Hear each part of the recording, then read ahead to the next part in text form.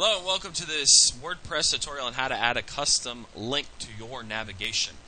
If you're ever in a predicament where you want to add an outside web address to your navigation as opposed to an internal page, it's very simple to do. So this is my demo site, and I'm going to go ahead and go back to under Appearance and Menus, and by default you're going to have this as your options, this Pages module here. You've seen that on a previous tutorial. But today we're going to be dealing with the links little module panel here. And this is where you can enter a custom web address. And I'm just going to enter a random arbitrary one, because that's the first one that popped in my head. You're going to enter the web address, yahoo.com. Make sure you include the : or the HTTP : You don't have to include www. And then the label you want to appear on your navigation as a tab.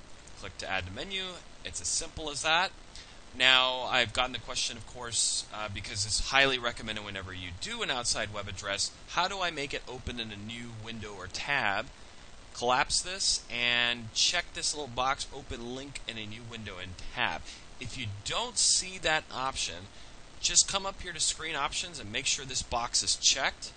If you uncheck it, you'll notice it goes away, but that's where you'll essentially get that enabled, and then you hit the box, hit save the menu, go back to the demo site, refresh it, and there is Yahoo, and there it is, opening in a new window. And that's it for this tutorial. Thanks so much for joining me. We'll see you in the next one.